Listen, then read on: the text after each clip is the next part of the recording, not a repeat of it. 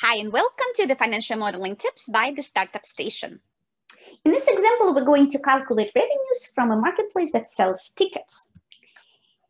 So what we need to know is the number of new users that we're going to calculate from our go-to-market strategies. Of course, this will be for years 1 to 5. If you want to know how to model different go-to-market strategies, please watch our past videos. We have examples on digital marketing strategy, on influencers, on podcasts, and on social media marketing strategies. Then we need to know which percentage of the users are going to be recurring. Again, initially, those assumptions will be based on an industry standard. As you get data for your company, you can replace it with real data. We need to estimate the percentage of users that are going to make a purchase, and then the average monthly purchase amount, which will be a combination of the number of tickets bought per month and the average ticket price.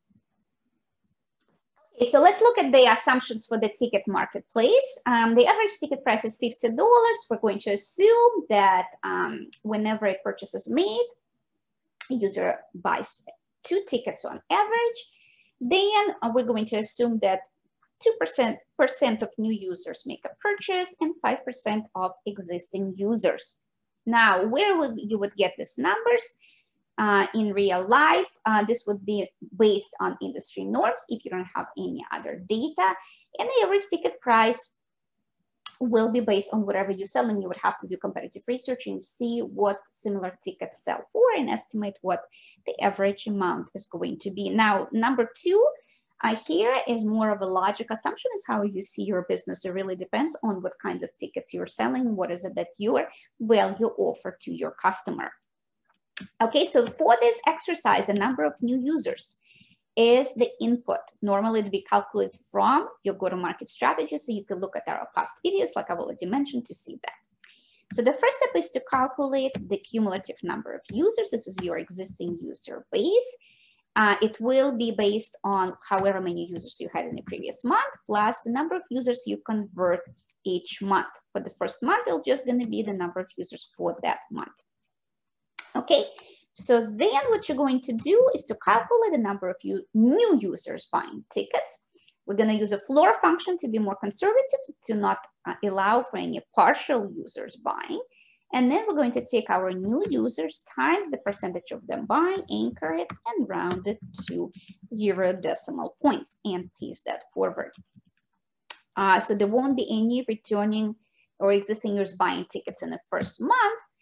And then we're going to take the accumulated user base from the previous month and apply a higher percentage, which is 5% for existing users, and then take that forward.